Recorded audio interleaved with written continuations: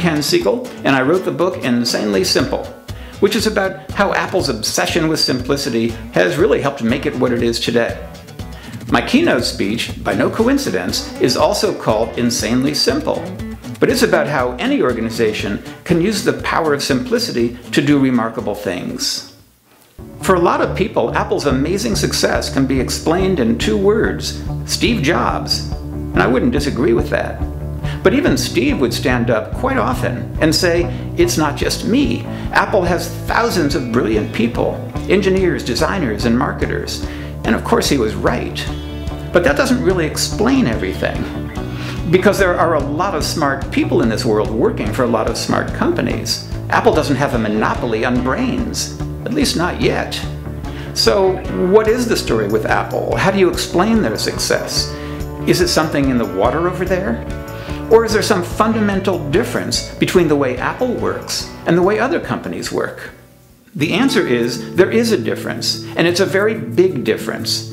I know this for a fact because I spent most of my professional life creating advertising not just for Steve Jobs and Apple, but for Intel, Dell, IBM, and other companies. And I could see it with my own eyes. Apple has this amazing ability to keep things simple.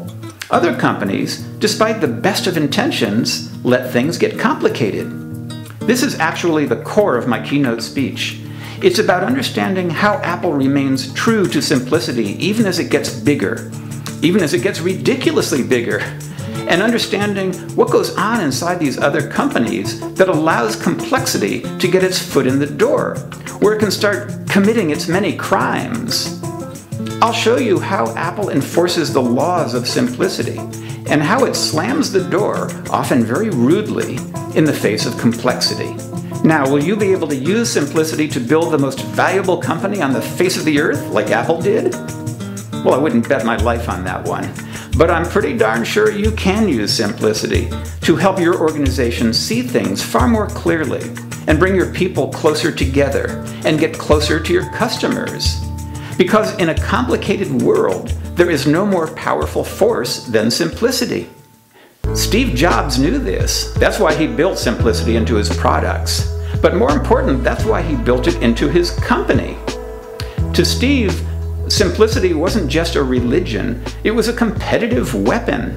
And he used it with great effectiveness to put distance between Apple and everyone else. Revolution after revolution, Apple proved that the best way to reach a higher goal is to travel a simpler path. That's what I'm going to come talk about. So, thanks for watching, and I hope to see you soon.